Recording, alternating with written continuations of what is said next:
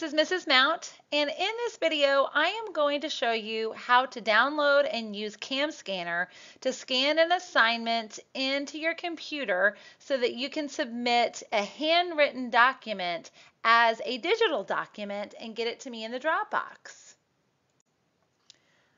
The very first step in the process will be to download the app from either the Apple Store or your Google Play Store. And the good news is it is free. Just look for the icon that you see on the screen with the C and the S and download to any smartphone.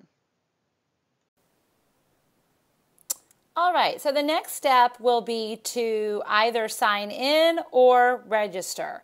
Again, use your GCISD email account and the corresponding password to register. It will ask you if you would like it to email you a verification. You want to go through that steps of getting the verification code and going through the account setup just as you would with any other app. If you have any questions about that, please call me. The next step is just to go ahead and sign in, and you will be ready to use CamScanner at that point. Okay, so now you will be ready to scan your first document. You want to click on the picture button and you're going to choose single or batch. Because I have just one document, I'm going to choose single. And once I do, I'm going to take a picture of my document. I can adjust these sides to make sure that I'm including the entire document that I want to get in the scan.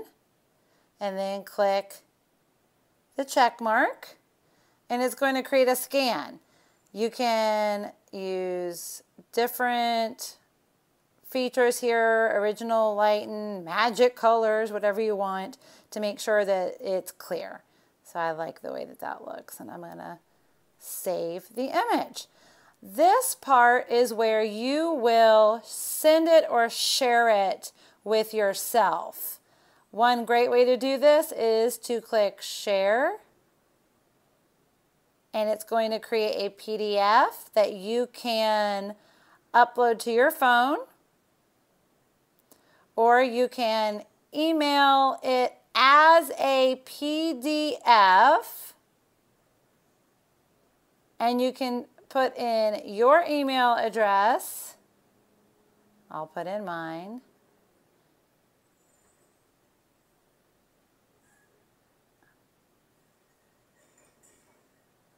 And then I can send. Now I'm just going to need to go to my email. I will find this email generated for me with the PDF attached.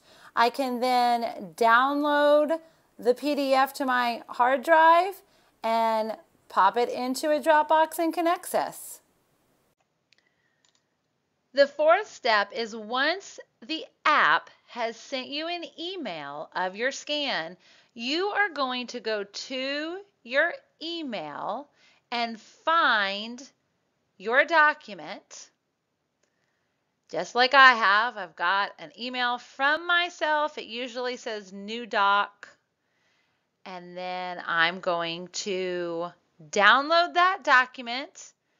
Since it is a PDF, it'll download, and then when you hover over the upper right-hand side of the download, you'll see a little arrow where you can download it and then save it to your hard drive, to whatever document folder you want to save it as, and make sure that when you're saving it that you name it according to the lesson. For example, you may name it U2 L12 for a Unit 2 Lesson 12 portfolio. The fifth and final step is to upload your PDF into the Dropbox within Connexus.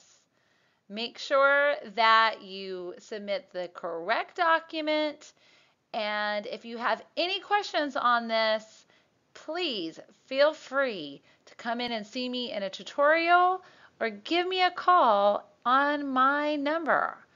Information for tutorials and contacting me by phone or text will be on my Google site. Thanks so much and happy scanning!